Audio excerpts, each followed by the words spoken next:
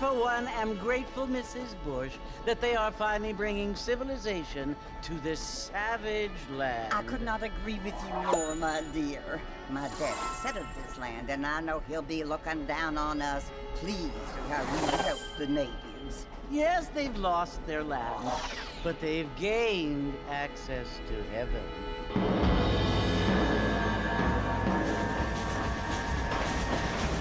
But Father, do you mean unless an innocent receives communion, they're destined to go to hell? It hardly seems fair. What I mean to say, Jenny, is that there is a great deal of difference between an innocent and a savage. I never thought of it that way. Yes, they lived like animals, but they're happier now.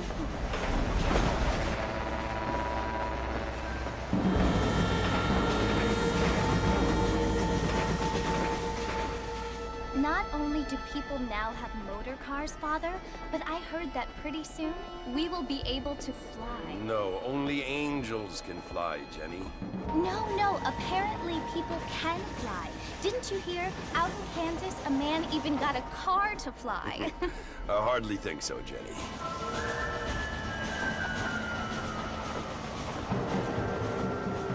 Apparently, Mr. Johns wants to run for governor, which is why he's so concerned with cleaning up the state.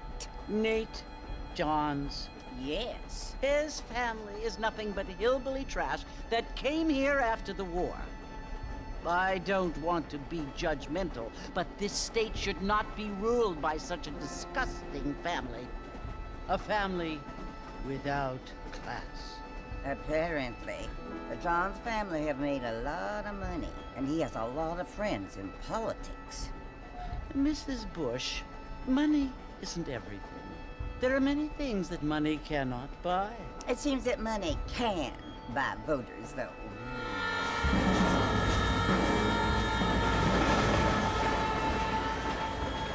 What you must remember, my dear, is that we have been brought here to spread the word. And the word and civilization, they are the same thing. They are the gifts. It is the opportunity we have, the chance to live among people who are decent and who do not kill each other, and who let you worship in peace. It's so confusing, Father. Sometimes I find it impossible to make the distinction between a loving act and a hateful one. I mean, they often seem to be the same thing. Yes, Jenny, it is confusing. But you only have to ask me if you need help. Indeed. Well, here we are, Mrs. Bush. Armadillo.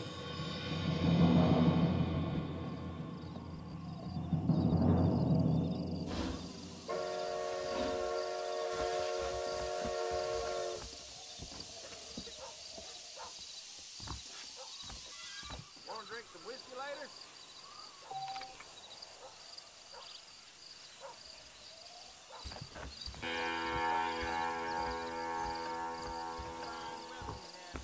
All right. Hi there. I don't feel too good.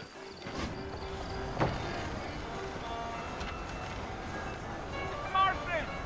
Mr. Martin, over here!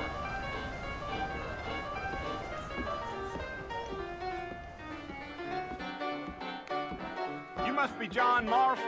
Sometimes. I'm Jake. Your friends from Blackwater hired me to guide you. They ain't my friends, but pleased to meet you, Jake. I got the horses saddled up and ready out front.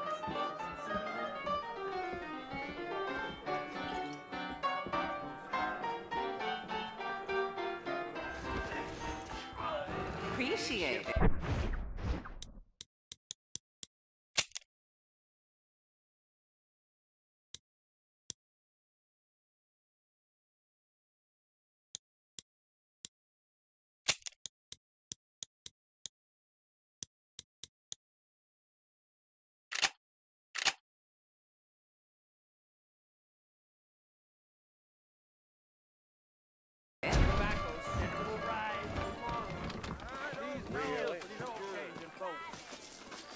Really? You ain't gonna find sturdier horses than these in all of New Orleans. I ain't so sure about that. Take it easy until we're out of town. Ain't no point in causing a ruckus. Whoa!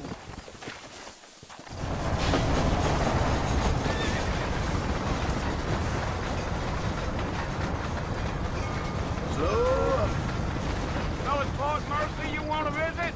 That's right. Ain't taking nobody up to the fort in a long time. Strange place for a decent fella to want to visit, if you don't mind me saying. Who said I was a decent fella? It's been abandoned for years now.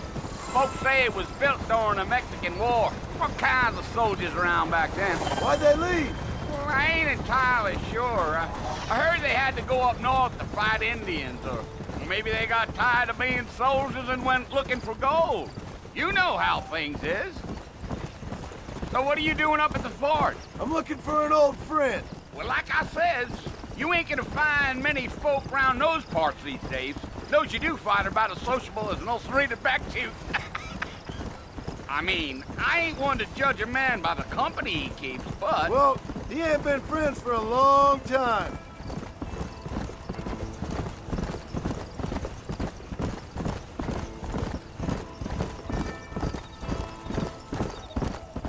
Are you planning on spending any time in Armadillo, Mr. Marston? I doubt it. I ain't planning on staying very long. Well, if you're fixing for some female company, you can do a lot worse than Armadillo. Fine as cream gravy they are. Not like Thieves' Landing. Dang, those girls ain't even fit for a drinking man to hole up with. I'm a married man, I'm afraid. Ain't we all?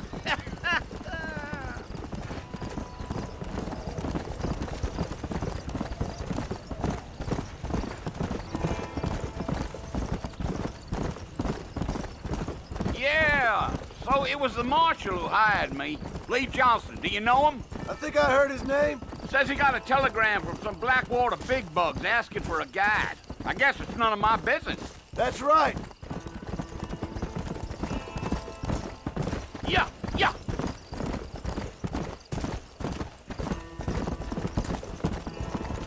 You ain't very talkative, are you? Nope. I'm just chewing the dog, mister. It's how I am. I don't mean nothing by it. Trust me. There's things you're better off not knowing.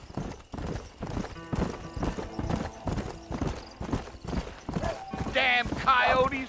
What a waste of good meat. Not far now, Mr. Marston. The fort's just over this hill.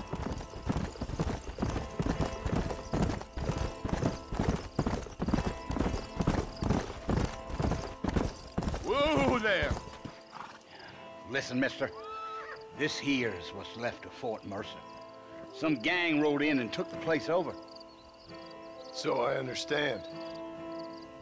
This is where we part ways, friend. You have yourself a good time.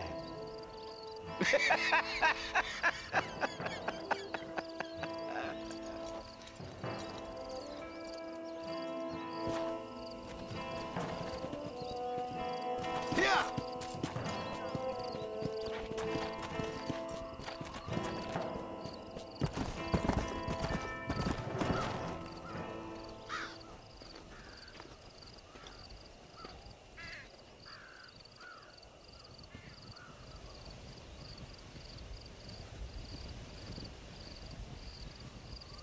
Bill! Bill, I've come for you! Bill Williamson! Come out here right now! Go away now, John. Don't make me kill you. Nobody needs to kill anyone, Bill. You must think I was born yesterday. You always did think I was an idiot. That ain't fair, Bill. You were as my brother. I've come to try to save you. Oh. Do I look like I need saving? Bill, please. They want to kill us all. I can help you. Well, you never tried to save me before. You only seemed to save yourself. Bill, I implore you think about this. You implore me? You implore me. You always were one for fancy words. Oh. Well, things are different now, John. Now I'm in charge! No more Dutch! And no more you. Implores. I implores you to go back and tell them to send someone just a little bit more impressive next time. Well? Oh. Poor John.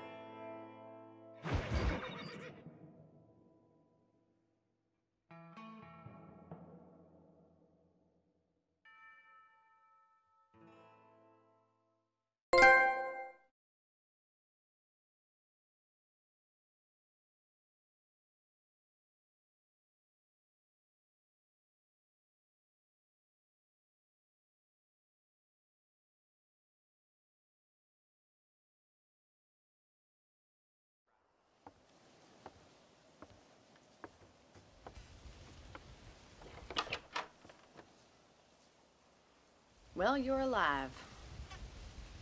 So it would seem. So, how do you feel? I don't know the polite word for it. I do. Stupid is the word we use around here. What were you doing? I was doing something stupid. Well, you'll be okay. Once you didn't die, the doctor said you'd be fine. He got the bullets out a couple days ago. Good. It cost us $15. I'm sorry, madam. Should have left me there to die. Did you want to die? I mean, was that it? Was that why you went straight out to Fort Mercer and picked a fight with the worst bandit in the county? To die, Mr. Mr. Marston. John Marston. Bonnie McFarland. Miss Bonnie McFarland. Well, you may be right, Miss McFarland. I don't know. Huh. So what were you doing? Trying to give Mr. Williamson a chance. For old time's sake. You know Bill Williamson? Knew him. Long time ago. Well, what was he like? Dumb.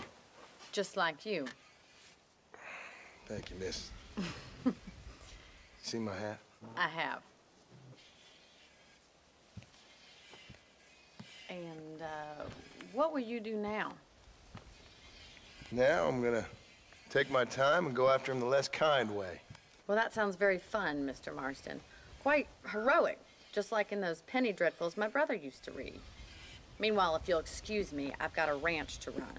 Of course, if you're feeling better, why not take a ride with me later and help me patrol the perimeter? You can earn back some of that money we wasted on doctor's bills. Of course. And thank you for saving my life, I mean.